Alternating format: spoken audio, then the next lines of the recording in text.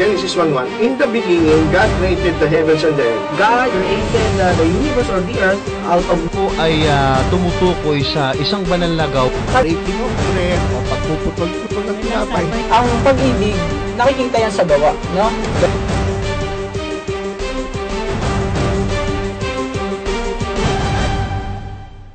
Tanong-tanong nga dito. Sige, tanong nga po siya. Ay, tanong mo. Ayan. Brother Joe. Gusto ko kasi magtanong kasi kung wala kasing standard tayo sa pastor. Pag-usapan natin. Pag-usapan natin. Ayaw niya mong Ano yung mga pastor ba? Hindi pa kasama.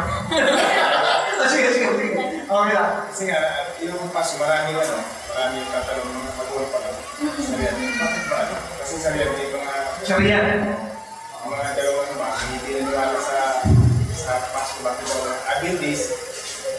Magsabay sa mga kabulit ng pastor. Hindi ko, corporation. Iba naman, kapag di tayo, parang wala tayong standard. Ano ba talaga? Standard activities. Tayo ba yan? Alam ba tayo na celebrate o maglagay ng mga ulo-ulo sa babae, Christmas tree, palamutin, lantern. Yung ibang kapatiran, wala sila, masyado sila conservative. So, parang wala tayong standard. At sa kaya ngayon, nalilito tayo, hindi namin alam kung anong dapat na yung mga panguhan, tatanong, ano ba talaga at least yung may siyempre si Panginoon. Tayo naman natin yan eh. Okay, ito pasagutin natin. Pasagutin natin yung Ellen White Encyclopedia kasi dito sa Ellen White Encyclopedia, tutulungan tayo na mag-define kung anong stand natin tungkol sa Christmas. Okay? Dito sa Ellen White Encyclopedia, doon sa article na holidays. Sabi lang, Ellen White recognized that the date of Christ's birth is unknown. Yung December 25, birthday ni Jesus, hindi alam. According to her, was providentially concealed in order to give glory to Christ and not to the day on which he was born. So alam naman ni Ellen White, at siyempre, bilang Adventist, walang nakalagay sa Bible kung kailan pinanganak si Jesus, kasi kung pinalagay daw sa Bible, ay baka magdulot ito ng idolatry. However, since December 25 is commonly observed as the birth of Christ, she recommended that the day should not be passed unnoticed, but that every church should take the opportunity to organize attractive and interesting gatherings. In these meetings commemorate the birth of Christ, the Redeemer, contemplate the work of redemption, and provide opportunity for celebration and material support of missionary work. She also emphasized that attention should be given to children at Christmas. Parents are encouraged to provide an interesting, happy atmosphere filled with pleasant activities so that children won't be exposed to destructive amusement. The children's interest in giving presents can be constructively channeled and was something that she observed practice with her own family.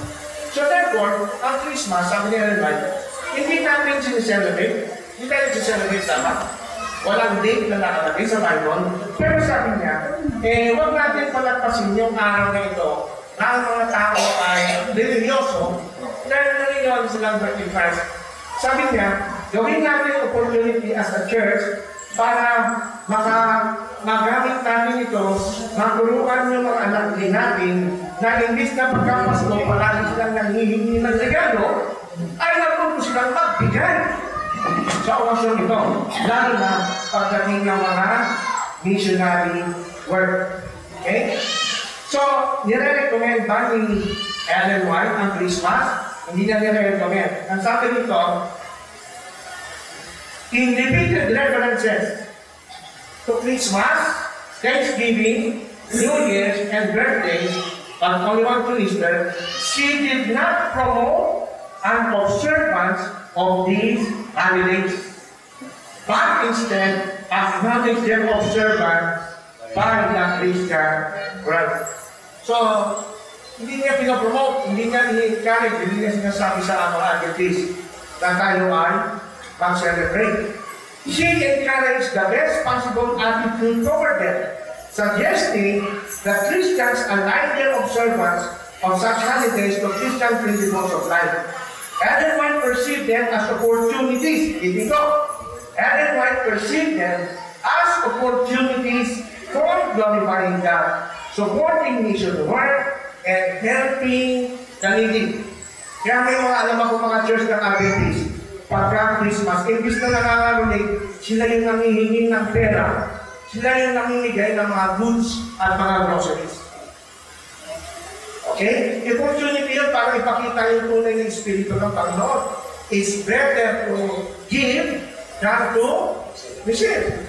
But within this context, she states that Adventists should not ignore Christmas and Thanksgiving, but celebrate them with true Christian spirit.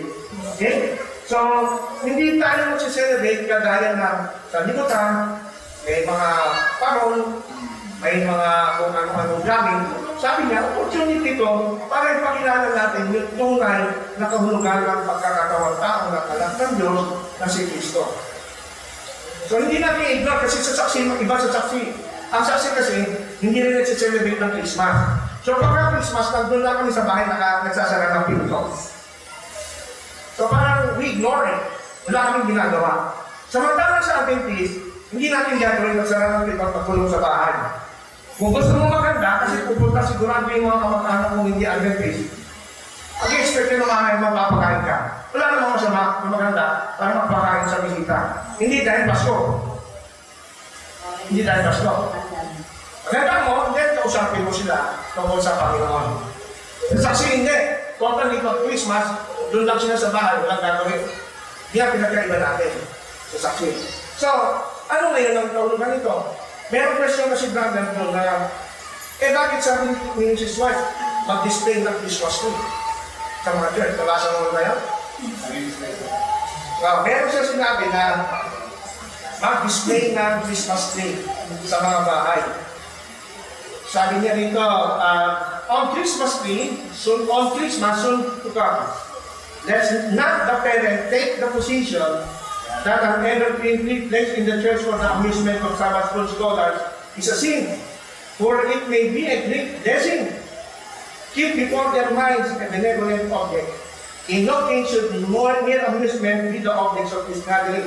While there may be some who will turn these occasions into seasons of careless living, and whose minds do not receive the divine impress, to other minds and characters, these seasons will be highly beneficial.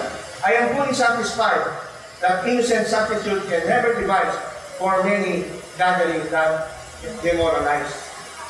So, Christmas is coming. May you all have wisdom to make it a precious lesson. Let the older church members unite, heart and soul, with their children in their innocent amusement and divisive ways. So, ano ngayon ang masasabi natin dito? Alam ba, hindi tayo nagse-celebrate ng Christmas. Kaya lang kasi makikita natin yung mga nagse-celebrate ng Christmas, naglalagay sila ng Christmas tree. Pero bakit merong Christmas tree? Ito sabi niya, at Christmas tree, sabi ito, babasahin ko na lang dito, lalagpasan natin. God, ito sabi niya, God would be pleased if on each Christmas, each church would have Christmas tree, on which we shall hang offerings, great and small, for these houses of worship. Letters of inquiry have come to us asking, shall we have a Christmas tree? Pero dahil nagtatanong ng tanong eh. Tayo ba tayo maglagay ng Christmas tree? Will it not be like the world? Hindi ba tayo magiging gaya ng sanlibutan? Ito ang sagot. So, i-highlight ko. Sabi niya, we answer, mapapansin niyo rito yan. So, i-highlight ko. Makikita ba i-highlight yan? Ito gusto ko i-highlight yan. We answer, You can make it like the world if you have a disposition to do, or you can make it unlike the world as possible. There is no particular sin in selecting a fragrant evergreen and placing it in our churches, but the sin lies in the motive which drove the action and use which is made of gifts and placed upon the tree. Hindi daw masama ang Christmas tree. Nagiging masama lang daw yan kung paano mo ito ginagamit. Kaya, hindi na pagtataka, maraming institusyon natin pagka Christmas, may Christmas tree. Pero ako po, nasanay mo ang sinra, lumaki ako sa Jehova. Pag nakakita ang Christmas tree, alam ko, nagsiselebrate ka ng Christmas. Yun ang ating ano eh. Kaso, yun na nga, yung ibang mga mangangaral natin, nag-respeto ko naman, sinasabi nila, yung sabi ni Ellen White, walang masama, hindi ka nagkakasala ng paglalagay ng Christmas tree sa ating church. Lalo na kung gagamitin ito para sa pagbinisyon. Ngayon, ito mga kapatid, paano mo may nire-reconcile yan? Kung mapapansin nyo, naka-highlight din yung salitang, we answer. Yung paglalagay ng Christmas tree sa mga church ay hindi galing sa inspiration ng Holy Spirit. Usually, si Ellen White, pinikilala talaga natin sa propeta. Sinasabi rin ni Ellen White na sa lahat ng sinasabi niya, mayroon daw tinatawag na sacred at common. Ano po yung sacred and common sa reference ni Ellen White? Yung sacred, yun yung mayroong just said the Lord. Ibig sabihin, galing mismo sa vision. Sinabi mismo ng Panginoon through vision ni Ellen White. Yun naman mga common na saying si Mrs. White, yun naman yung mga opinions niya na hindi galing sa Panginoon. Meron ba tayong halimbawa sa Bible? Meron tayong halimbawa ganyan sa Bible.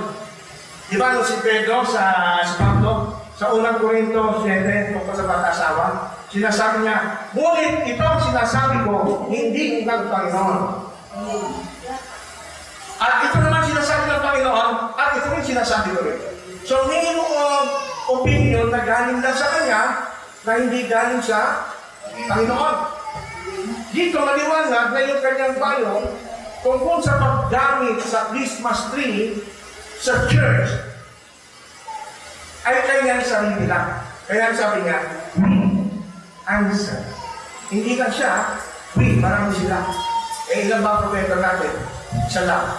Pag we, ibig sabihin, yan ang opinion ng mga leaders natin. Sa mga tweet, sabi ng Biblia, ang sabi kasi ni Mrs. White, kung ano ang magiging standard ng ating faith and practice, ano daw ba?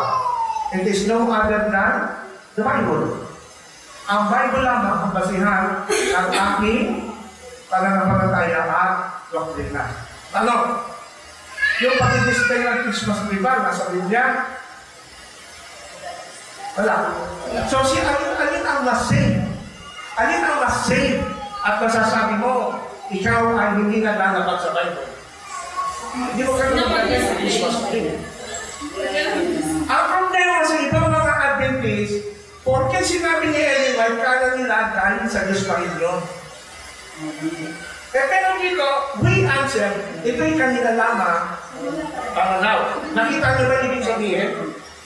Tanong, maraming magtanong. Ibig ko sabihin na gano'n na, yung hindi lahat ng sinasabi ng propeta ay paniniwalaan. Sabi kasi ng talata ng Bible Yan na kung babasahin dito. Na talata, ito yung mababasa natin dito sa ikalawang unang Korinto. Tingnan nyo, ano bang gawain ng mga propeta noon sa New Testament? Nakagaling ni Ellen White. Dito po sa unang Korinto 14, ang talata ay 27, ay meron pong ganitong sinasabi. Siguro, basahin natin ito sa NIV. Okay, ito, basahin natin, ha? Unang Korinto 14, 27. Okay? Ito ang sabi ko na talata. Alright. 27 or 29 na lang. Start namin sa 29. 2 or 3 prophets should speak, and others weigh carefully what is said. Sinasabi ni Pablo sa iglesia, 2 o 3 propeta ang salita. Ngayon, yung iba naman na nakikinig ko sa sila, nagsasalita ng propeta, ay ano daw? Timbangin, maiging kung ano ang sinasabi. So, hindi sinasabi ni Pablo na lahat ng sabihin ng propeta, huwag niyang timbangin, paniwalaan niyo lahat. Hindi inuutos, timbangin. Sa Greek ay thesis, ibig sabihin trino, ibig sabihin judge kung ano yung mga ayon sa Bible, ay hindi. Kasi sa New Testament, ang propeta, nahaluan niya ng sariling interpretation. Yung kanya mga sinasabi. Kagaya ni Propeta Agabus sa Acts 21, kung binigyan niya si Pablo, sabi niya, Pablo, huwag kang tumuloy sa Jerusalem. Dahil, iganito ang gagawin sa iyo ng mga Hudyo sa Jerusalem. Kinuha pa rin si Turo niya, tatali ang iyong kamay at ibibigay ka sa mga hindi. Eh, nagpunta pa rin si Pablo. Hindi niya sinunod yung propeta, si Agabus. Pagpunta niya doon, nangyari ba ang hinuli siya ng mga Hudyo? Kitapos hindi. Ang mga Hudyo, binugbok siya. Ang nagkakos sa kanya, yung mga Roman soldiers, after na nangawatin yung crowd, ay sa Acts 21. So yung propeta kasi, nahaluan niya ng sarili niya, interpretation. Kaya ang payo dito ni Paul, yung mga nakikinig, should wait carefully what he said. Kasi hindi lahat ang sinasabi ng propeta galing sa Diyos. Ayon sa salita ng Diyos. Ano ba? Dito po sa unang Thessalonica, chapter 5, verse 19. Ito po. Sabi nito, do not quench the Spirit, do not treat prophecies with contempt, but test them all. So pagkasalita ano siya, propeta, test them all, hold on to what is good, reject every kind of evil. So, lahat ba na sinasabi ng propeta, tanggap mo agad, paniwala mo? Hindi pala. Kasi i-wait carefully mo kung naaayon ba sa salita ng Diyos. Kasi may salita siya na ayon sa salita ng Diyos. At may salita na sabi rin ng Pablo, tigas mo pa rin kahit propeta siya. Pero, para mapangin mabuting, ang electric mo yung masama. Balik tayo sa Christmas tree. Nung sabihin ni Ellen White, pagkagay kayo ng Christmas is a good, hindi kayo nagkakasala. Ang sagot niya, we answer. Hindi galing, God said, put Christmas trees in every church. Pag God said, walang tutulog doon. Kaya sabi niya, we answer. Buti sana kung I answer. Kung I answer, kaya na siya, pwede. Kaso we, kasama siya iba. Para lang ng mga Adventist. Kaya, kung maalala nyo, si Pablo, meron siyang sulat dito sa unang Korinto, sa 7, kung di ako nagkakamali. Ang sabi niya, ang nagsabi nito ay ako, hindi ang Panginoon. Ito, 7:12 ha. 7:12 ng unang Korinto. Tingnan nyo. Si Pablo kasi, di ba, bukod sa apostol siya, propeta rin siya. Kasi nakikipag-usap sa kanyang Panginoon at may dala siyang mensahe. Unang Korinto 7:12. Basahin natin sa Tagalog Bible, dito sa Tagalog ng Biblia. Anong sabi niya? Nung nagpapayo siya tungkol sa mag-asawa, sabi ni Paul, dapat sa iba ay ako ang nagsabi, hindi ang Panginoon. So, ang sinong kapatid na lalaki may asawang hindi sumampalataya, kung loobin niya magpamalay sa kanya, huwag kang hiwalayan. So, sinabi niya to, hindi galing sa Lord. Walang revelation sa kanya ng Lord about this statement. So, kahit na siya ay propeta, pero sabi niya, meron siyang payo na hindi, walang direktang sinabi ang Diyos. Kaya, tama, sabi ng pinatan ng Bible, pag ang propeta ng salita, timbangin niyo mahilig. Timbangin niyo, wait carefully what is being said. At sabi ko sa Thessalonica, tunutin mo kang mabuti at i-reject mo yung mga kasama. Kaya si Ellen White, ang mga even the scholars ni Ellen White, nagsasabi sila na si Ellen White ay meron sa sulat ni Ellen White, hindi lahat yan ay inspired ng Holy Spirit. May mga salita siya dyan na sabi gano'n na sabi nga ay meron siyang salita na tinatawag na sacred at meron siyang salita na tinatawag na common. Okay? Yung sacred and common. Yung common, yun yung salita niya. Yun yung kanyang opinion na hindi inspired or hindi galing mismo sa utos ng Panginoon. At meron siyang sacred, ibig sabihin, galing mismo sa utos ng ating Panginoon. Hindi ko na makita ang video, pero nandito siya sa Ellen White writings. Ay, ito pala. Ayan. Ang pamagandaan ay common and uninspired writings. Common, yung sabihin yung salita lang niya, opinion niya. O uninspired writings. No? So, chapter 2, Ellen White specifies what is common and what is sacred. How can we judge? So, ibig sabihin, hindi kagaya yung Bible, pag nagsalita ang Bible, hindi mo pwedeng sundin yung iba hindi. Talagang absolute sa word of God ng Bible. Ang propeta, hindi siya absolute. Nangaluan siya, kaya may common at may mga sacred na sinasabi si Ellen White. Kaya for me, in my opinion, ang problema kasi kung bakit ang mga Adventist, karamihan ng mga Adventist, hindi nila naintindihan ito, bagay nito. Na mayroong common at sacred sa writing si Ellen White. Akala nila, porque nasa sa sinulat ni Ellen White, hindi dapat kasundin. Hindi gano'n. So may mga bagay nga hindi dapat sundin. Oo, for me ha. Kasi alam ko maraming nag-aaral sa akin. Parang ito kasi madalo na. No. Ang konsepto paniniwala kasi sa ordinaryong Adventista, si Ellen White, isa itong propeta na pinadala ng Diyos na ito nga, binuhay at pinagpaliwanag talaga ang talingan. Correct. So, pagka marinig mo naman na hindi pala lahat na kanyang mga sinasabi ay galing o dikta ng ating Panginoon, magkakaroon ka ngayon, paano ubiliin? Kaya nga meron tayong article na yan. Magandang download to. Ellen G. White Writings 2, kung may ano yung copy. Merong article doon na yan na, kung paano pipiliin. How can we judge sa chapter 3? So meron siya salita talaga na... Kaya ano pala, ang mananaw, talagang magdadjag galing base sa Biblia. Yan!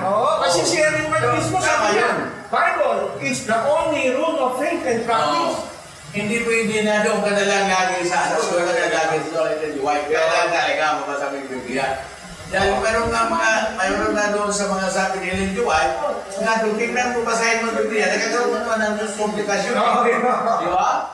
So, kailangan talagang gaya ng malaki. Kailangan din ang ganyan. Kaya nito po doon sa Christmas, hindi tayo dapat mag-celebrate, hindi rin tayo dapat mag-display ng mga Christmas tree at kung anuman.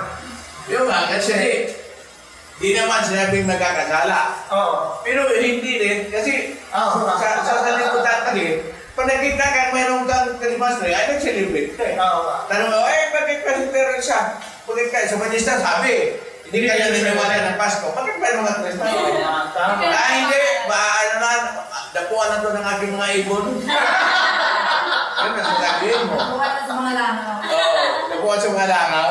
So, paano mag-say, silent ang Bible, let's be silent. Pero may maganda naman tayo pagkanabang sa araw ng Pasko, kaya nung pinaliwanag malulunang, nakasalit na tayo manghingi, mamigay na tayo. Bigyan na natin halaga yung pagkatao. Dahil iyon naman talaga, hindi lang natin alam kung anong pinsa, pero doon manaangat yung pinag-usapan ang pagpaganak talaga ng ating Panginoon. Doon na lang. So, mamigay tayo, magpagain tayo, magkakaroon tayo. Mag-share ka na tunay na mensahe. Hindi na siya mag-celebrate ka. Iba kasi yung mag-celebrate. At saka yung... Hindi maintindihan ng tao na umasyal sa bahay mo. Masasabi ka, hindi ka nag-Christmas na may Christmas tree. That's inconsistent. Inconsistent talaga. At kung kinasa dito ang background ni Ellen White sa Christmas tree, parang doon lang nangyari yun isang beses na Sabi niya kasi, nung time ito, meron silang pinapatayo na church na bago. Sabi niya, gamitin natin ang Christmas Day para mas marami tao magbigay for a project.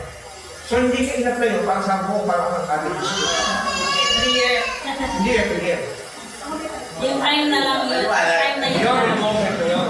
And so, yung ating isa lang na, yung sa ating pamilya sa license ni Ellen White at anong panguluwain, nagkagaling na, kaya nagkakaroon ng misunderstanding. Okay. Sige. Tatanong ko lang. Kasi dun nga po dun sa saksi na nagpunta sa bahay, yung sabi niya ay, yung 10 utos ay ginawa niya lang daw po 2. Yun nga po yung ano, ibigin mo ang Diyos at ibigin mo yung kapwa. Paano mo ba natin sasagutin yun? Kasi nasa 10 utos, di ba po yung remember the Sabbath day nga, inaanuhan natin.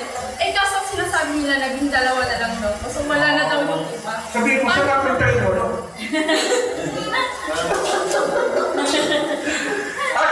Ano sinabi Yun mo? po kasi, yun, hindi ko po na ano. Hindi mo Kasi, sinabi. hindi ko po kasi alam kung paano sagutin. Hindi mo naman sasagot yun kasi hindi naman makinig eh. Yun nga po, hindi ko siya bumalik kung sumunod. Sabi mo, kapatid, hindi ganyan ang pagkaunawa sa Bible.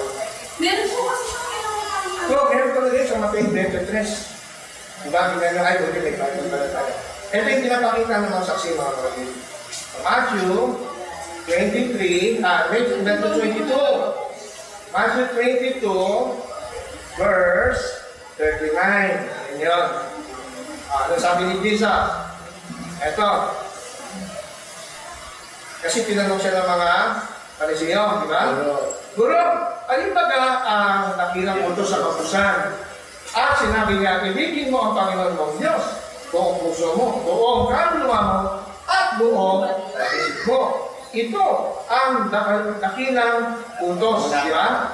At pangalawa ay ito, ibigin mo ang iyong kapwa na gaya ng iyong sarili. Sa 2 utos nito, nauuwi ang buong kautusan at ang uuwi. So, ibig sabihin, kung nauuwi, pag umuwi ba, nawawala ka ba? Pag umuwi ka ba? Andun pa rin. Pag umuwi sa bahay mo, nandun ka pa rin. Umuwi ka na. Ano yung sabihin nito? Ang kumagang, ibig ni Jesus, yung summary ng commandment is yung 2 utos. Hindi makapunta yung 2 utos nito sa 10 commandment. Paano natin nalaman? Alam mo ba, kapatid? Parang pa ni Moses, nandun yung 2 utos nito eh. Halimbawa, sa Deuteronomio, tingnan sa Deuteronomio, tingnan mo ito bigyan ng talata. Sa Deuteronomio, sa East, talatang 5, sabi ng Panginoon ito, dinggin mo Israel, ang Panginoon natin ay isang Panginoon. Iyong ibigin ang Panginoon ng Diyos ng buong puso mo, at ng buong kaluluwa, at ng buong akas. Di ba? Nandun na. Tanong pa lang ni Moses. At pagkatapos niyan, pagdating ng mga sumunod na talata, binanggit na niya isang buong utos. Di ba? Binanggit na isang buong utos. Sa may bandang talatang taas. Ngayon, paano ibigin mo ang iyong kapwa? Nandun na rin yan sa panahon ni Moses. Nandito yun sa Leviticus 19, 18. Ano sabi ng Panginoon niya?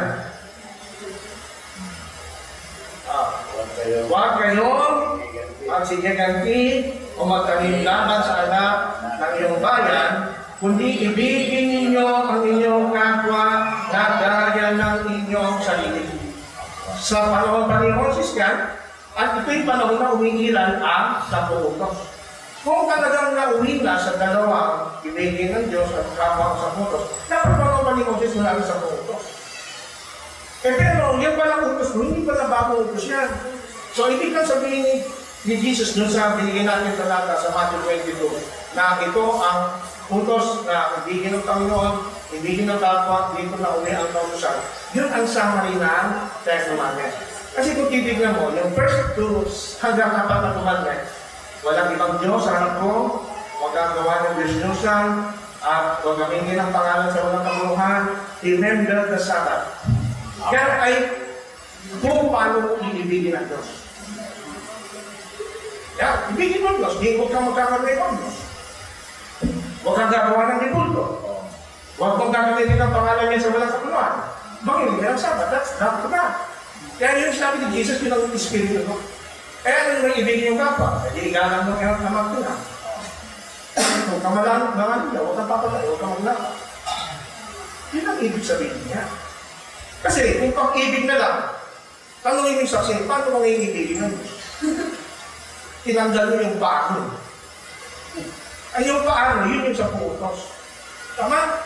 Paano ibigin ng Diyos? Yung 10 utos. Kung tinanggal mo yung paano ibigin? Sabi ng kapitbahay mo, ako inibig ko yung Diyos. Kaya nga mahal ko si Allah, mahal ko si Buddha, mahal ko si Mama Mary. Pag-ibigin mo sa Diyos yun. Kaso, tinanggal niyo yung 10.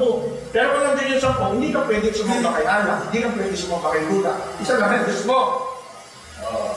Sabi nung ibigin, pag-ibig mo lang, wala na sa puto. Ibigin mo yung kapwa mo. Ano mo sabi, yung sa kapitbahay mo, iniibig daw niya yung kapwa niya, wala na rin sa puto. Kaya yung asawa niya, 10. O ano masama, iniibig niya yung kapwa niya eh. Kasi inalis mo ko sa 10. Pero kung nandun yung 10 utos, ibigin mo yung kapwa mo, huwag kang mga niya. Isa lang. Ako? Hindi mo pwede pag-iwalay ng pag-ibig sa 10 utos. Yun ang dinarealize na siya. Yun din ang narealize ko nung amoy saksi, mali pa na yun. Mali pa na yun. Diba? Yun yun. Kasi sa Old Testament pa, unutos niya yung pag-ibig. Ibig sabihin niya, ang 10 utos, naglalaman ng pag-ibig ng Diyos, pag-ibig sa kapwa. Halimbawa, huwag kang papatay. Yun yung letra. Ngayon, kung letra lang kasi tinignan mo, wala yung espiritu na pag-ibig sa huwag kang papatay. Kung ngayon, pwede ka palang malaki, bugbugin mo yung kaaway mo, pag mamamatay ka, itigil mo yung pagbubog mo, kasi bawal yung matay. Hindi ka manuotos sa 10 utos, hindi mo ang pinatay, tinigbo mo lang, wala nang sa 10 utos na bawal ka, huwag ka magbugbog. Kaso, bawal pa rin yun. Bakit? Yung espiritu ng pag-ibig ng Lord, pag sabi magpapatay, dapat bumuhay ka pa, huwag kang manakit. Yun ang espiritu ng pag-ibig sa kapwa. Kaya hindi mo pwede pag-iwalayin. Kung baka sa piso, ang piso, 4 na 25. Pag inalis mo yung 25, hindi na piso yan. Nakita mo? Kaya yung 4 na 25, nauuwi sa piso. Hindi mo pwede mag-iwalayin yan. Ang piso, 4 na 25. Yan ang batuhanan ko sa kanila. Gets mo na? Nasusunod yan ang sabihin. Okay? Sige, baka meron pa kayo tanong. Kaya, si brother. Hindi po. Kasi po may mga na-encounter din po kasi mga Adventist na nag-observe po ng Sabbath po nila na sunrise daw po hanggang sunrise daw po na ano. Kasi tayo po di ba po, sunset to sunset. Pero may mga iba po kasi sunrise to sunrise yung kanila ano, yung pag-anong Sabbath. Tapos may sinasabi siyang verse yung Mateo 28 daw po. Kasi binasa ko. Yes po. Sabi po kasi dito lang ano nga po. Pagkatapos ng Sabbath, sa pagbukang liwayway ng unang araw ng Sanlinggo. Sabihin po, Sunday po di ba po yung ano. Sunday po, ang unang araw ng linggo. Si Maria Magdalena at isa pang Maria ay pumaroon upang tingnan ang libingan. Parang lumalabas, ang reckoning dito ay sunrise to sunrise. Kasi tapos na yung Sabbath, nagliliwanag na. Hindi naman reckoning ng sa Bible na mga Hudyo na pagtapos na yung gabi, pag umaga na, panibagong araw na. Sa Hudyo, nagbabagong araw, pag sunset. Diba? So dapat dito, pagka Jewish reckoning, dapat pagtapos ng araw, hindi umaga, hindi gabi pa rin, pero ito na. Yun ang sa Jewish reckoning. So lumalabas dito, sa reckoning ni Mateo, ang ginamit niya is Roman reckoning. Roman reckoning. Sa Roman reckoning, yun yung ginagamit natin. Yung ginagamit natin. Kaya lang, ang problema sa mga sunrise to sunrise, hindi nila alam yung pagkakaiba ng Jewish reckoning at Roman reckoning. Kaya yung Matthew 28 dito, nung sabihin na matapos ang araw ng Sabbath, na magbubukang liwayway ng unang araw ng Sanlinggo, nagsiparoon si Maria Magdalena at isa pang Maria upang lignan ang hiwala. Kumbaga, ang ginamit dito ni Matthew is yung Roman reckoning. Roman reckoning. Pero, hindi justify ito para i-celebrate ang Sabbath kasi hindi naman Sabbath ang sineselebrate dito. Bakit nila ikinamit ito sa Sabbath? Ang tinatawag dito is yung pagkabuhay ni Kristo. Dapat ang sineselebrate nila na Sabbath to Sabbath, pagkabuhay ni Kristo. Especially mo, Mateo 28 pa. Sabbath ba yan? Kasi ang mali nila, kinapit nila sa Sabbath ito. Hindi naman Sabbath ang topic dito. Ang topic dito is the resurrection of Jesus. Ngayon, saan nakabata yung sunset to sunset? Sa creation pa. Sa creation pa, binatay, wala pa yung mga Roman reckoning na yan, wala pa yung mga Jewish reckoning na yan. Makikita natin na ang reckoning na sinusunod ng Sabbath ay ano? Itong sunset to sunset. At tinawag ng Diyos ang liwanag na araw, at tinawag niya ang kadiliman na gabi, at nagkahapon, nagkaumaga, o nag-araw. Tapos, pagdating ng ika-anim na araw, di ba ganun din? At nagkahapon ng umaga, ikatlong araw. Di ba? At nagkahapon at nagkaumaga, ang anim na araw. Yan. At nagkahapon na po umaga, ika-limang araw. And then, pagdating ng ika-anim, ganun din. At nagkahapon at nagkaumaga, ang ika-anim na araw. So ano yung sabihin nito? Saan ba na-base ang Sabbath? Hindi naman naka-base sa resurrection. Ang Sabbath naka-base yan sa Genesis. Sunset to sunset. Ngayon, yung Matthew, ang pinag-usapan doon, hindi Sabbath, ba't hindi ang pinag-basis nila ng Sabbath? Ang pinag-usapan doon, resurrection ni Jesus. Doon sila nagkamali. Sinapit nila yung reckoning ng resurrection ni Jesus. Sa Sabbath, saan naman nila nabasa? Diba? Buti sana kung pinag-uusapan sa Sabbath, okay lang. Ang pinag-uusapan, pagkakuhin ng Kristo. Kaya wala silang basis doon. Wala silang matayan. Mali sila. In-apply nila sa Sabbath. Hindi sabihin mo sa kaibigan mo. May tanong kayo. Hindi na mo, just iba na po yung question ko kasi nakapagod sa sunset. At kaya matagal ng slide yung Sabbath sa sunset ko talaga. Yung Bible sunset. Original sa Genesis. Sunset to sunset. Wala pang Hudyo, wala pang Roman reckoning, wala pa yan. Sunset to sunset ang original. Ibabalik tayo sa original. Iba yung mga Hudyo, nagtanong kay Kristo, Panginoon, kung bawal ng divorce, bakit pinayagan ni Moses na nagbibigay siya ng certificate of divorce? Sabi ni Kristo, noong una, hindi gano'n. Ang itinutukan niya, Genesis. Pinababalik tayo sa Genesis.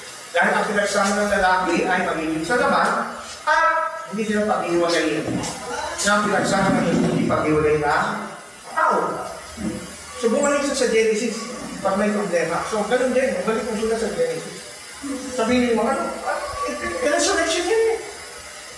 It's not referring to the Sabbath, but ginamit ko sa Sabbath. Yes, ma'am. Kasi sa atin kasi, meron mo kasi sa atin na parang iba po talagang bawal. Buhay pa yung asawa niya, asawa siya ulit ng bago, pero naging elder ko siya, So, paano kaya yung anong stand natin? Hindi lang sa dati. Kumatay niya asawa niya? Buhay pa po. Buhay pa? Opo. So, naging elder pa po siya. Naging elder pa po. Bakit po? Oo, yata. Ay, okay lang yan. Okay lang po yun sa atin. Pero anong basis ng anak niya? Anong basis ng anak niya? Sa basis ko ba yung anak niyo? Yeah, kasi magkaiba yung divorce ang anak niya. So, kasi mayroong case naman po, yung talagang nahuli mo na nangangulong niya, may karapatan mo ba na ang ay mag-asawa ng bago? May ano po ba? May basis ba? May batas doon na pagkakalo niya pwede tulihin yung bigam. Hindi naman, ano po doon, kung hindi na magaganap yung hulihan, yung halimbawa, yung lalaki ay, o yung babae ay nangangalo niya, nahuli talaga ng akto, o talaga may ebidensya, pwede pong mag-asawa na iba, hindi siya kung nakasalan ng mga niya. Kasi, kumbaga yung asawa niya ang unang nagluto nagkasala. Kasi sa akin, hindi sa akin ini-encourage yung divorce. Pagka nakita mo ng mali niya asawa ko, magpag-reconcile ka. Ngayon, kung hindi na makuha, yung nagkasala, bagay sa Biblia, sabi kasi sa Mateo, sa Mateo, yung nagkasala, yung guilty party, hindi siya dapat mag-asawa. Kundi ang pwede mag-asawa yung tinatawag natin na biktima. Ayan o. Siguro maganda basahin natin ito. Maganda yung tanong, sa mag-asawa niya. Ito, ngunit sinasabi ko sa inyo, kapag hiniwalayan ng lalaki ang kanyang asawa sa anumang dahilan, maliban sa sexual na immoralidad, siya na rin ang nagtulak sa kanyang asawa na mahalo niya kapag nag-asawa nito muli. At ang sinumang nag-asawa sa babaeng hiniwalayan, nagkakasala rin ng pangangalo niya. So, ang matibay na batayan lang ay sexual immorality. Sexual immorality. Sa divorce ko. Yung sa kanya po kasi, nag-upload siya. Ang asawa sila, nung nag-upload siya, talagang nag-aanak yung asawa niya sa iba. Kasi naiwan na lalaki dito sa Pilipinas. Kaya ang alam lang, nagbibigyan mo, lagi siya nagtalong sa kung ako nag-asawa. Binata niya yung asawahin ko, boyfriend ko. Nagkasama kaya ako ako. Kaya sabi ko, nahirapan na ako sumagot. Kasi, pwede siya mga Kasi may boyfriend siya, kasi wala na silang choice na ito kasi kung may divorce sa Pilipinas, pwede niya i-divorce yung asawa niya. Kasi nangalo niya. Ngayon, wala tayong divorce dito. Kaya ipagkalaman mo na magka-divorce dito. O kaya yung magka-marriage mo lang magkaroon ng expiration date. Hindi, walang divorce dito sa atin. Meron dito ang annulment. Ang annulment, hindi pwede i-basis yung pangakalo niya. Ang annulment kasi, kaya sinawag ng annulment, walang visa. Kung mag-umpisa pa lang nung nagpakasal kayo, wala na talagang visa yung kasal siya. Dahil maaaring factor, maaaring baka yung asawa mo baliw, o kaya yung asawa mo ay bata pa, underage, pero pinasal sila, yun ang tinatawag na ground for annulment. Kaya usually ang ginagamit ng yung circular dividing capacity. So baka kaya nangalan niya asawa mo, baka may diferensya siya, hindi ang malalabas dito sa korte. Ilang paraan magagawa, kaya nang mahal. Pagkatoliko ka, libre. Pero hindi ko sinasabi pagkatoliko ka. Libre sa katoliko. Kaya mahal.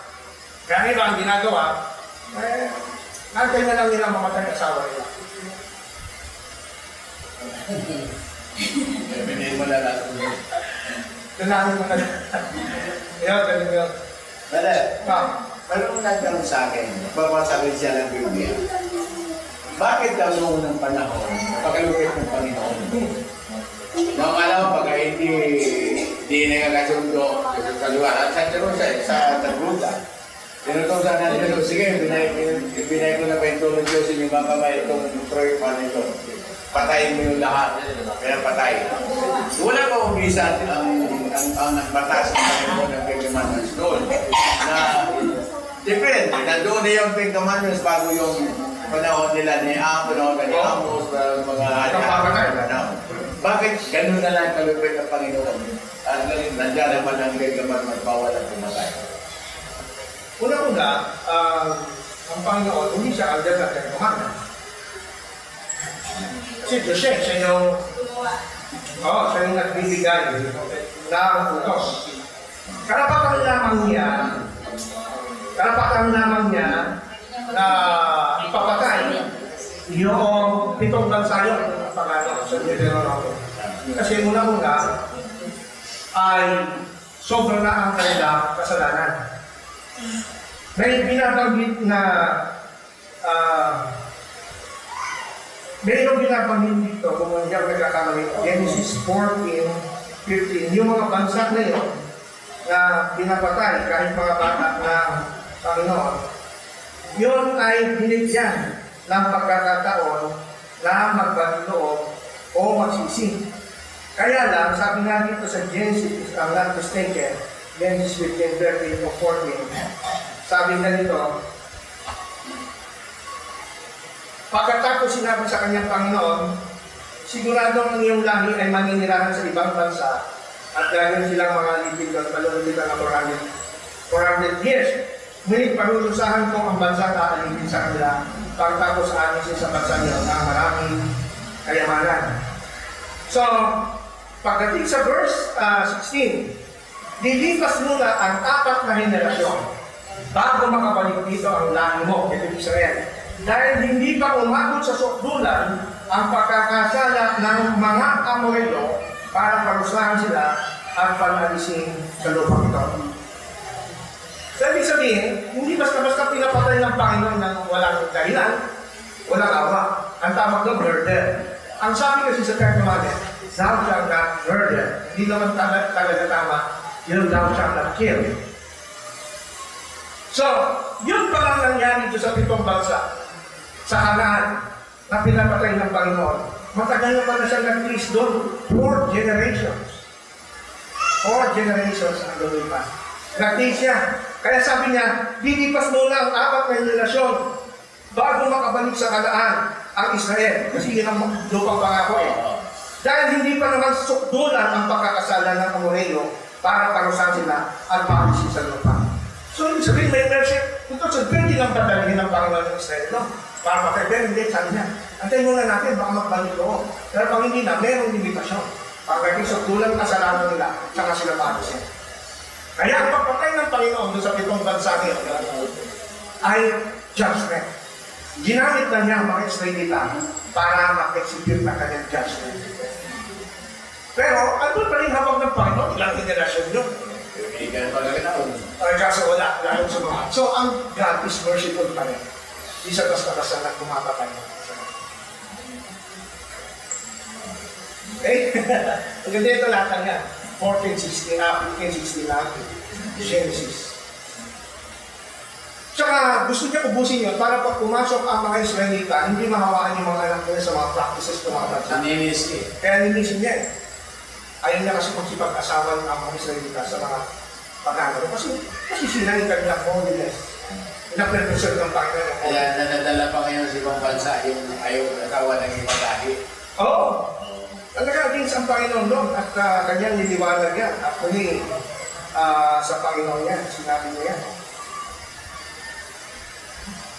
May ano rin, anong kadahilanan? Dahil nung araw talaga, alam naman natin yan, kung silang lahi, hindi naman bawal magkapatid, yung mag-asawa, ay ngayon, ginagawa pa rin practice yan sa mga countries, sa mga lugar. Pero, magkakadifferensya, dami sa kanya ng problem. O nga, sabi na natin mga magulang, na pag-asawa niya, magpipinsan, may lumilita doon sa kanyang mga lahi. Hindi mo sa immediate na, nasa mga po. Kakadifferensya sa dugo, sa physical. Pero nung araw, okay lang, kasi malaki pa sila nung sa akin. Kasi ang degradation, yung pagbaba ng kasalanan ng tao, pababa niya, palala ng palala niya. Noong una, sinabi, ang nakaaging asawa ni kayo, mismo kapatid niya, o kapatid siguro. Wala kang problema kasi malapit pa sila nung sa panahon ng perfection na. Pero habang tumatagal ang panahon, nagdi-deteriorate ang katawan ng tao.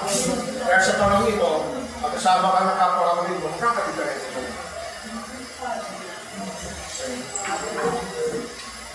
Okay? Ano? Bakit ka tayo matapos? Sige, brother. Kasi may classmate po ako na, classmate ko rin, na Jehova naman po na yung tatay niya. Adventist po siya, pero yung tatay po niya, Jehova po. Tapos po sinabi po sa kanya na, may narinig po ako sa kanya na bawal daw pong magpadulit ng dugo. Ano pong, anong mga, yun yung mga, basis nila. Nasabi nila. Bawat sa mga saksi magpasalina. Kasi, ang sabi nga naman daw dito sa New Testament, sa Gawa 15:11, ang sabi dito ng Diyos, huwag kayong kakain ng pagkain nito sa Diyos-Diyosan, huwag kayong kakain ng dugo. So pagka hindi ka nakakain ng dugo, pag nagpasalin ka lang ng dugo, hindi nga dinaan sa bibig, pero dinaan sa ugat, ang tawag doon, intravenous feeding, para ka rin kumain ng dugo. Yan. So, nung ako'y saksi, tatandaan ko, nagiging na ako away. Kasi marami akong kaibigan sa sino na sana buhay pa ako. Kung hindi ko sila dinoktrinahan ako magpasali ng dugo. Kaso nakaniwala sila sa akin kasi sabi ko, huwag kayo magpasali ng dugo dahil magagalit si Jehova. Di ba nilang mamatay ka ngayon, nagtapak ka naman kay Jehova. Hindi ka nakakalimutan, kukuhanin ka niya ulit sa pagkakulang ng mga patay. Ikaw, diba? Kesa naman nagpasali ka ng dugo, buhay ka na ngayon, pero pag namatay ka ulit, wala ka nakakalimutan. Siyempre, ang gagawin mo ang pipiliin. Kaya, nanginaya ako, kasi naging Adventist ako, nanginaya ako sa mga tao yun. Namatay na sila. Kasi ang mga saksi talaga hanggang ngayon, meron silang card na binibigay sa mga member, nakalagay dun sa card na yun, no blood. Tapos pipirmahan mo yun, na hindi mananagot ang hospital at ang doktor na hindi magpasabi sa inyong dugo in case of emergency. Pipirmahan mo, may waiver. Kaya nga, mamatay ka sa hospital, dahil hindi ka nagpasalin, hindi kasalanan na doon. Kaya yung naging Adventist ako, talagang hinalupad ko talaga yung wallet ko, baka meron pa ako, mahirap na. Aksidente ko, hindi ako masalinan ko. Meron ka nangyari ganyan, mga kapatid. Aksidente, nasagasaan. Dinala sa hospital yung lalaki. Sabi ng nurse, pinalit itong wallet ko. Sabi doon, ito yung saksi, kasi meron siya ka. Alam na kayo, no blood. Kaya sana po ay respect din paliwanag sa saksi po ito. Hindi siya sinalinan ng lago, namatay. Pinabukasan, nagreklamo yung pamilya. Sabi, sino saksi mo yung mabayan, yung alam ko namin adik at snatcher. Na-snatch niya yung pitaka, isang saksi. Kaya kung nasagasaan, akala sa kita. Hindi siya yung kada saksi siya, hindi siya nasalinan ng dugo. Ayun ang problema. Kaya isang malaking issue sa ano yun. Ngayon, ang sasabi mo dyan, pwede mo sabihin sa classmate mo, kapatid sabihin mo, at dito sa talakang ito, at sa buong Bible, ano ba yung dugo na ipinagbabawal na kainin? Tanong mo, ano ba yung dugo na ipinagbabawal kainin ayon sa Dapat at sa buong talata ng Bible? Dugo ba ng hayop o dugo ng tao? Ano ba yung context niya? Dugo ng hayop o dugo ng tao? Sabi niya, dugo ng hayop eh. Dugo ng hayop to. Tanong, sa hospital, ano na yung isasamin sa'yo? Dugo ng hayop o dugo ng tao? Hindi mo kami. Ang problema. Kaya lang, ang problema sa kanila, yung pagsali ng dugo para pagkain na rin. Actually, iba yung purpose ng blood transfusion sa pagkain ng dugo. Pag kumain ka ng dugo, sinusuplayan mo lang ng pagkain yung tiyan mo kasi dugo. Pero pag ikaw sinagin ng dugo, hindi pupunta sa tiyan yun. Nire-replace niya yung fluid na nawala sa'yo para magpatuloy ang buhay. Kaya ginagamit lang na technical term ng intravenous feeding. Kasi figurative yun, pumapasok sa katawan mo rin. Pero magkaiba sila ng purpose and function. Pag kumain ka ng pagkain sa tiyan yun, pagka sinagin ka ng dugo, hindi naman siya pumapasok, kundi sa fluid na nire-replace sa katawan mo nawawala. Kaya hindi pagkain ng dugo yun.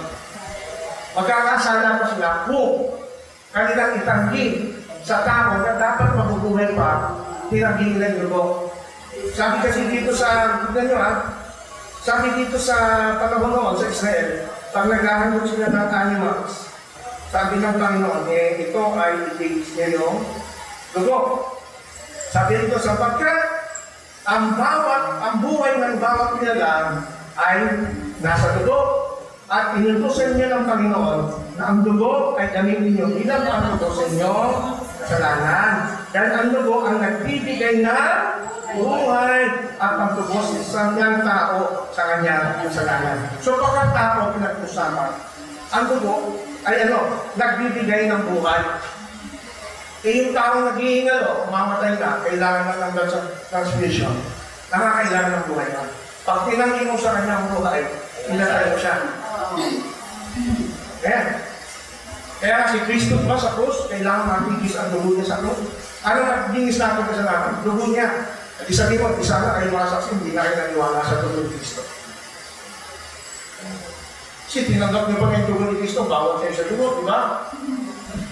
Problema sila natin. Hindi sila matutubos ng dugo ni Kristo. Ayaw nila ng dugo. Yun, sabihin nila. I-share mo sa kanya.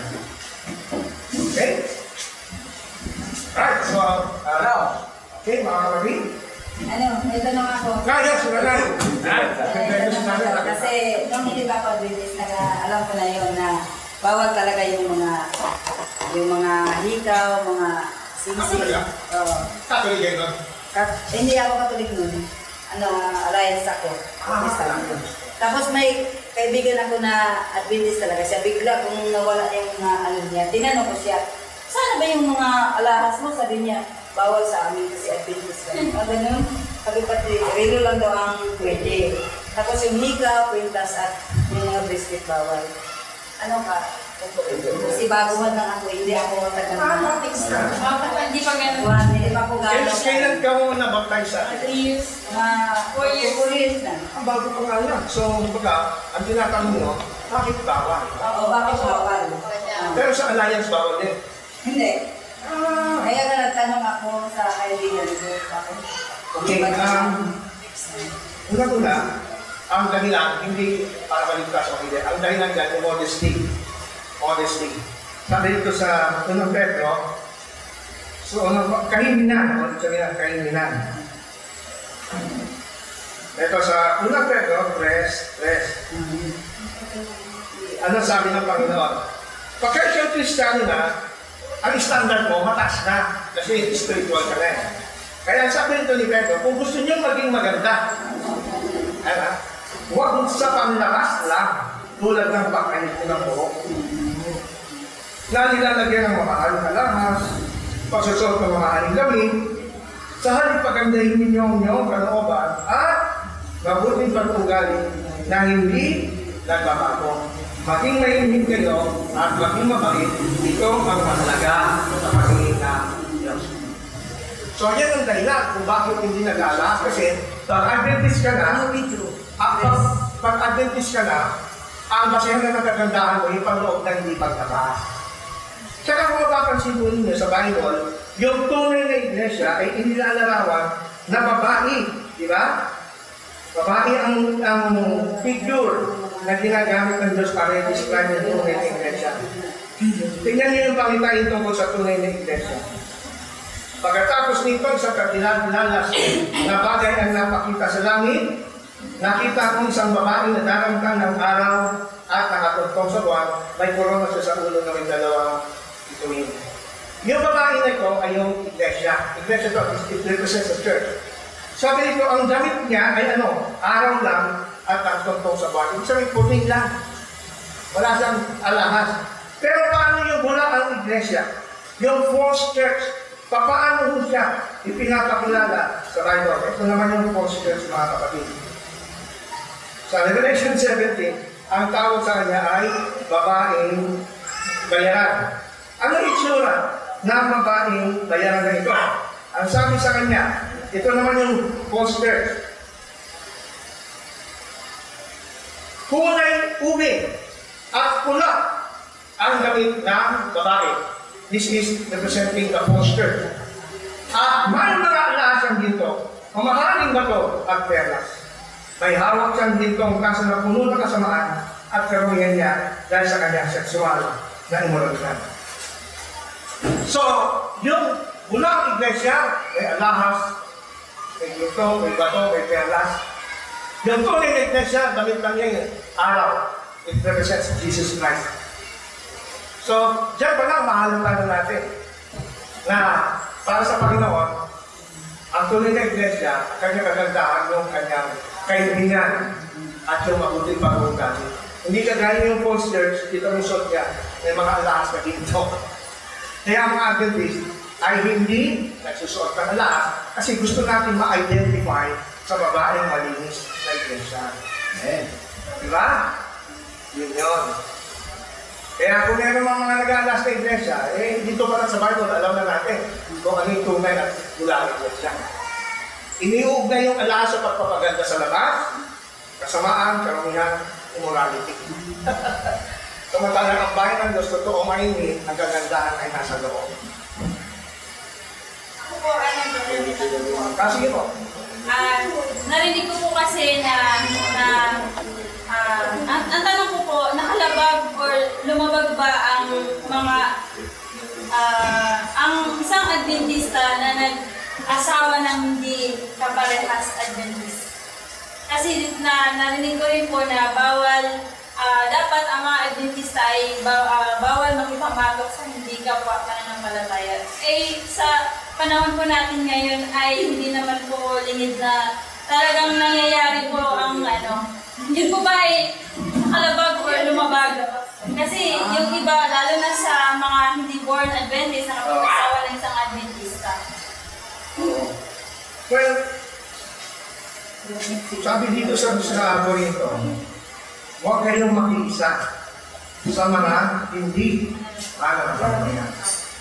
Sapagkat hindi maano kaisa ang kabutihan at kasamaan. Kaya ang liwanag at dilim, hindi rin sila maaari magsama. At kung paano hindi magkasundo si Kristo at si Satanas, ganun din ang mga mananampalataya at hindi ang mananampalataya. Ang tindi ng example dito ni Pablo. Kung pwede mong kasunduin si Kristo sa Satanas, hindi ka siguro magsama na. Kaya na sinabi niya, kung paano si Kristo ay hindi pwede makapagkasunod sa Satanas, ganun din ang mananampalataya, hindi pwede sa hindi mananampalataya. Kasi una, pag nag-asawa ka ng hindi ka mananampalataya, magiging din mo si Satanas. Ay dapat na magiging din mo si Satanas.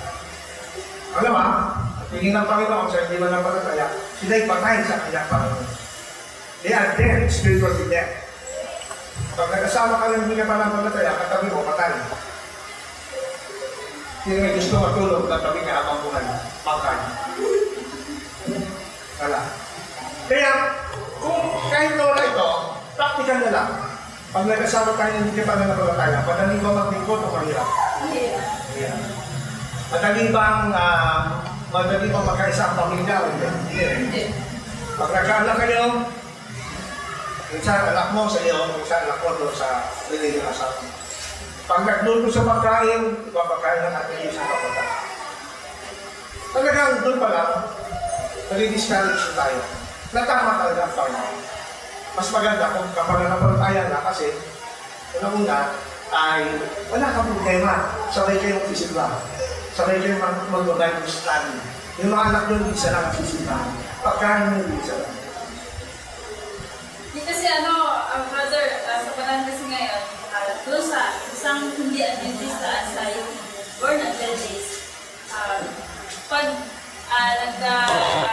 tawag ito, pag yung hindi ka pananampalataya ay mas, naintindihan niya yung doktrina, nahihigitan pa niya kamo yung parang nagiging active pa kamo siya kaysa dun sa tunay na talagang Adventista. Pero hindi siya baptize. Alin po? Yun, hindi ka napapalataya. Baptize po. Hindi ka napapalataya ka siya. Siyempre, sa start po kasi hindi siya born Adventist. Pero kasi ba? Tapos, sa kalaunan, sa tulong na rin ng mga kapatid, ganyan, hanggang sa kamo mas lumamang pa yung sa pagiging Adventista niya kaysa dun sa asawa niyang born Adventist. Oo, pero ganyan, nagiging box na yung born Adventist. Tapos yan lang ang problema yan.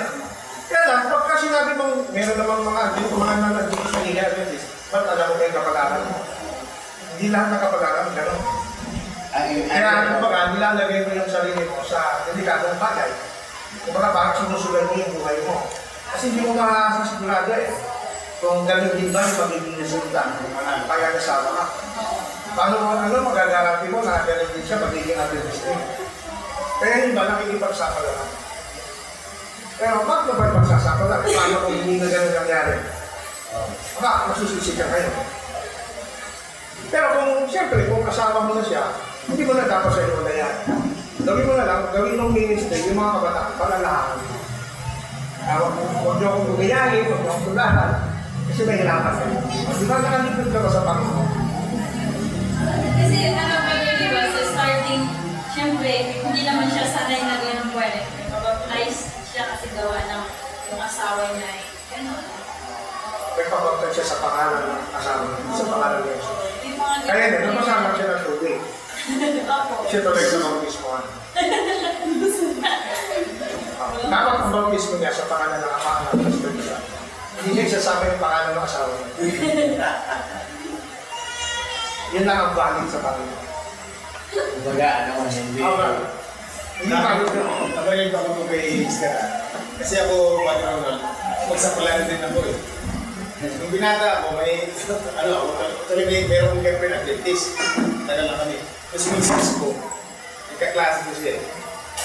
Parang, nung naging kami, yung relationship, parang magaan yung ano ko eh. Magaan yung wag ko sa kanya. Kaya alam ko siya, active siya sa unang sa charismatic. Sinisip ko na muna ito. Sasalit mong komplikado ko eh. Yan nga, ay yung maliit ako na, alam ko talaga, mahirap talaga ako sa palaran. Dumating yung time na umuwas sa Manila, lagi magkasama, kasi hindi ko makasal. Pero parang sinibal ko na rin eh. Pero pinaka ko siya, sabi ko, ako pangarap ko talaga. Nag-itis ka ako, nag-itis ako. Kasama ko dahil alam ko mahirap. Pero dumating ka na sa buhay ko, wala akong magawa. Pero ano ka, kung pag-study ka, ginagawa ko siya, pag-study ka, makikita mo kaibahan eh. Pero kaya kitang pilitin. Nag-isip siya. Kung time dito na kami, pinag-20 sa workshop siya, kapatiran tayo magaling pag-study. Hindi ko talaga siya, hindi pa mo. Kasi ayaw ko mo, dito ko lang. Ayaw ko ng buhay ng pagkato. Awan nito siya, ano siya, niliwanagan siya.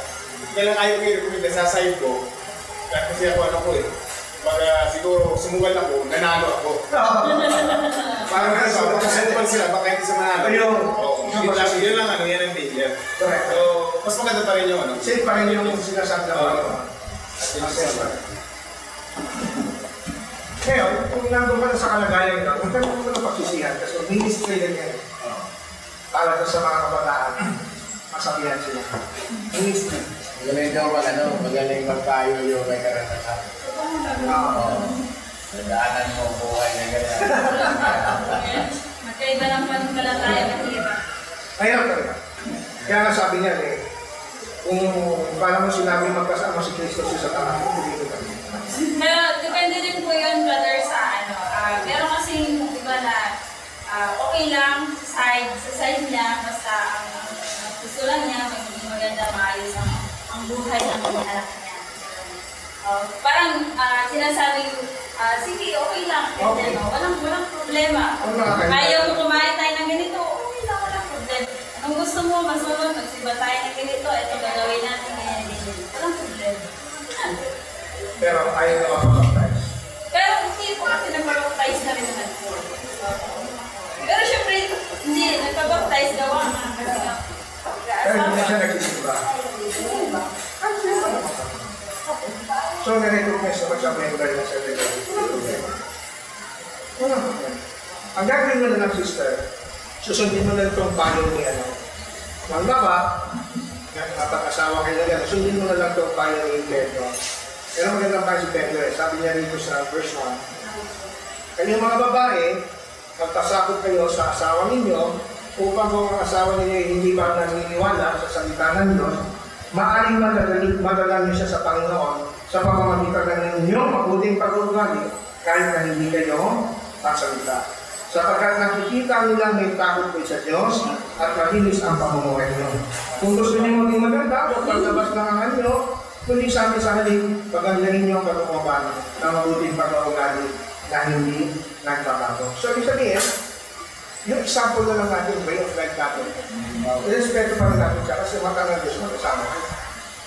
Kasama mo pa rin siya. At the same time, sabi nga, hindi mo man siya maaakit dahil sa salita ng Diyos, baka madala mo siya sa mamamagitan ng akutin.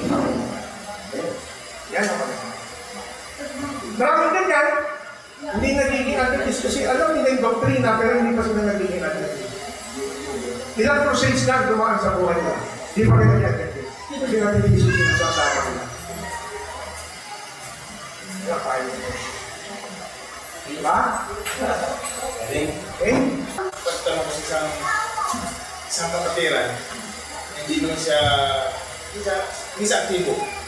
Kung nag-adventist siya, kumpara mo ito sa, kasi sa pamumuhay niya, hindi siya pati ng Sabbath, pero pagdating naman sa mga ano, tutulog din sa mga gawain, hindi mo siya ng mga ganyan, puro bibigyan siya, pagka open yung ano niya. So ang tanong ngayon, parang may pumapasok na tanong na sa mga kapatid, bakit? Dahil yung buhay niya medyo sagana, bakit kung kapatid hindi naman hindi ng Sabbath? Sabado, papasok, kulit-kusin niya. Eh kung kami, ako, ay mga kapatiran, hirap na yun sa buhay. Kompleto, nanginginig natin ng bitwit. Tapos talagang sila, pinsutin sa buhay. Bakit Panginoon para yung unfair pa? Yung ano, yung ano. Parang yung pumapasok sa mga kapatiran. So anong kaya, brother Ronald, sa gano'n? Ganong sinabi sa buhay? Yan, kompleto, tulong. Sabi, sabihin yung bahay. Ano mga kapatiran? Hindi, yan. Hindi pa rin siya, wala pa rin siyang karapatan makaharap sa langit. Hindi sa kanila sabat eh. Parang, angkat din naman, parang angkat din sa kanya. Dahil siya naman eh, oo hindi sa kanila sabat. Pero pagdating sa ano, matulong siya. Mayroon mga kapatiran, mayroon nga, pati na sabat, ito. Pero pagdating sa ministeryo, medyo ang kamay eh, nakatikong.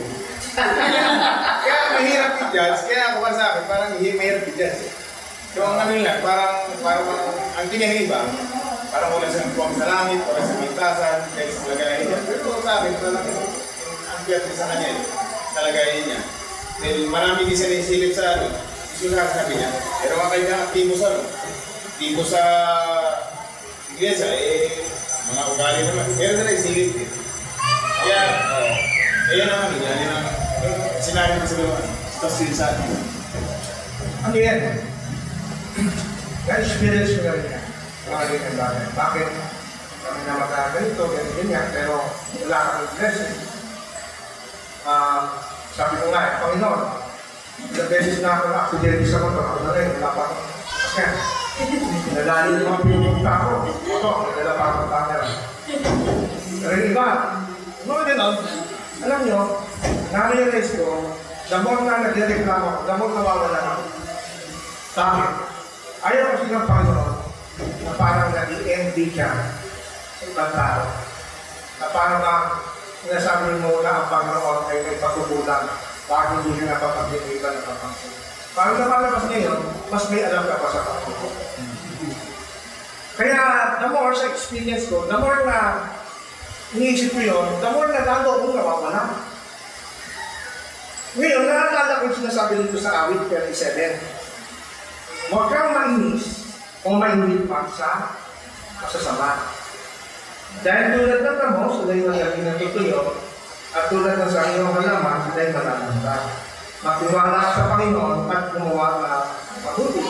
Sa ngayon ay marami ka ng mula sa lupang ito. Sa Panginoon mo, hanakin ang kaligayahan. At ibibigay niya sa iyo ang ninanais, hindi sinabi gusto mo.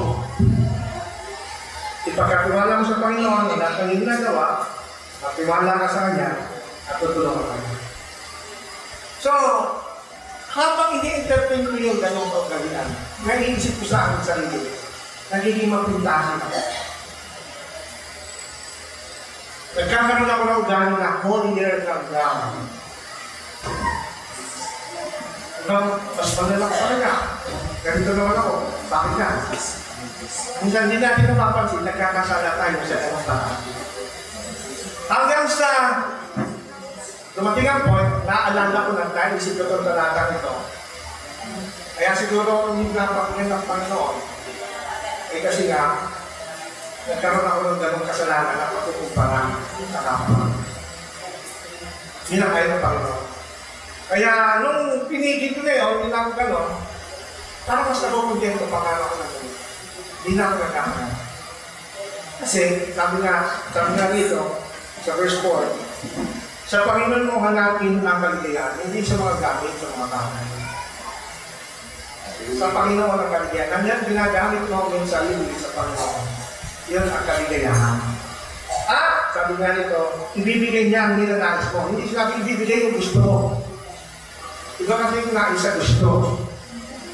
Pag nais, ibig sabihin, kaya mo lang makontento nun. Magiging masaya ka habang ginagamit mo sa Panginoon.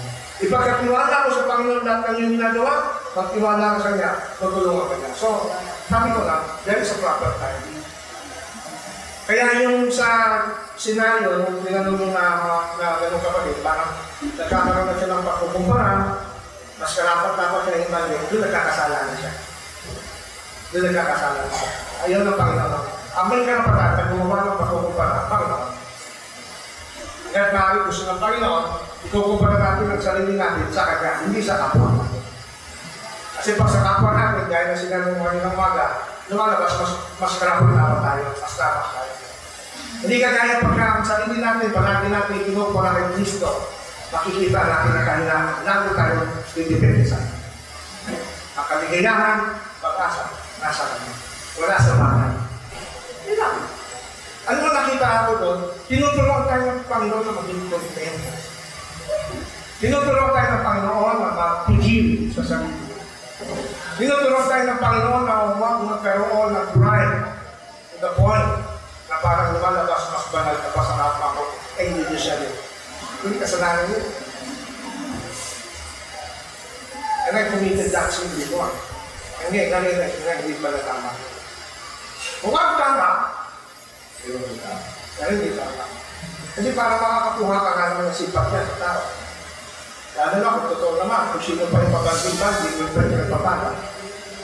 Sino pa yung mga manluloko, yung baka gumadamit pera. Mandarambong. Pantalan yung mga faithful, wala. Hindi mo sabi nga nito, huwag mong kaingitan o mainisan sa masama. Sabi mo, huwag. So, tinitest doon ang Panginoon yung pagtitiwala. Ikaw ba maglilingkod lang dahil may pakinabang at tatanggapin? O naglilingkod ka kahit walang katanggapin? Yes. Kasi yun ang namin sa tanas. Kaya ka lang naman pinaglilingkuran, sabi niya kay Job. Kaya ka pinaglilingkuran ni Job kasi binibigay mo yung gusto niya. Eh paano hindi nabigay? Tatakot ka niya. Ganun yung nangyayari sa'yo. Diba? Sa patunayan mo mali sa tanas. Kahit wala ka nung hinihingi mo, wala, masaya ka.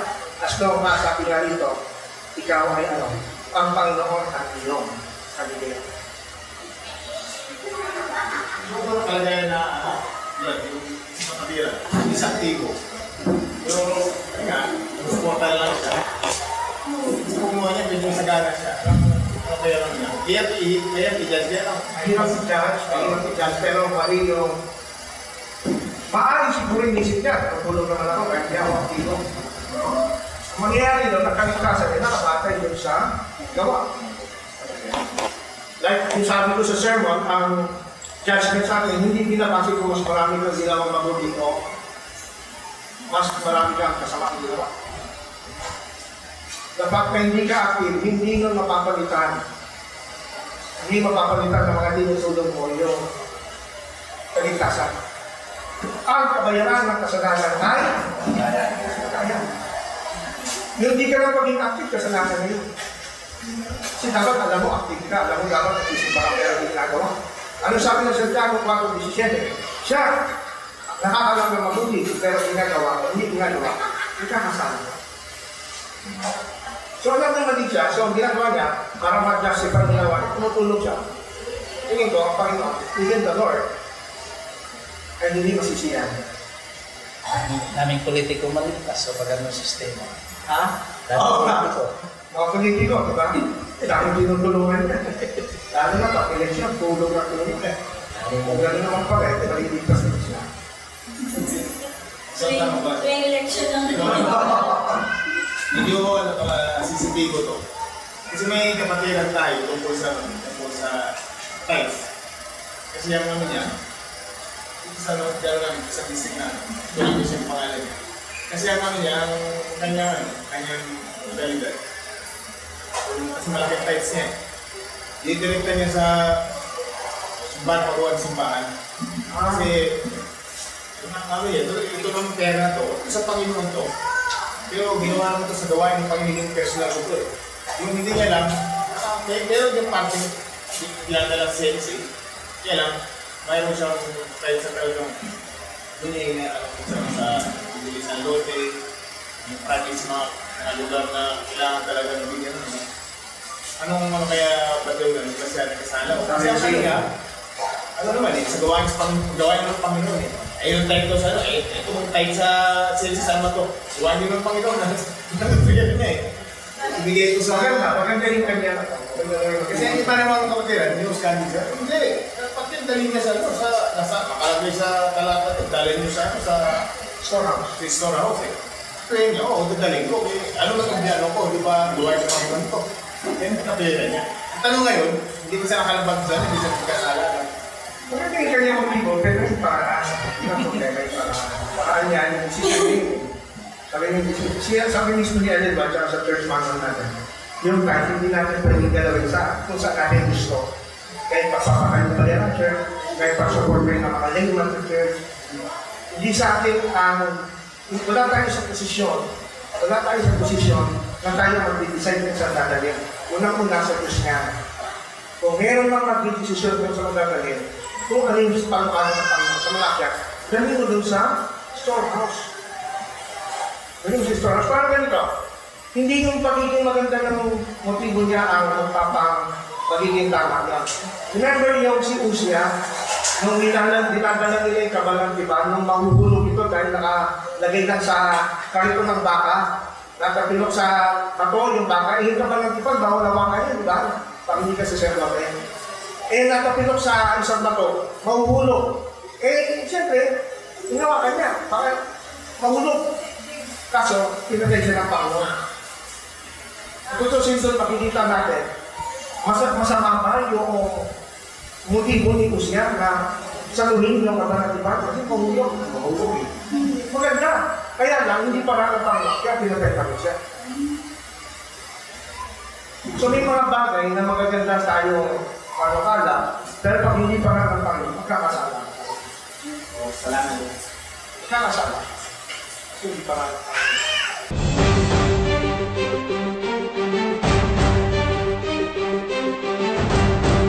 Genesis 1:1. In the beginning, God created the heavens and the earth. God created the universe or the earth out of Po ay tumutukoy sa isang banal na gaw. prayer o pagpuputol-putol ng tinapay. Ang pag-ibig, nakikita yan sa gawa, no?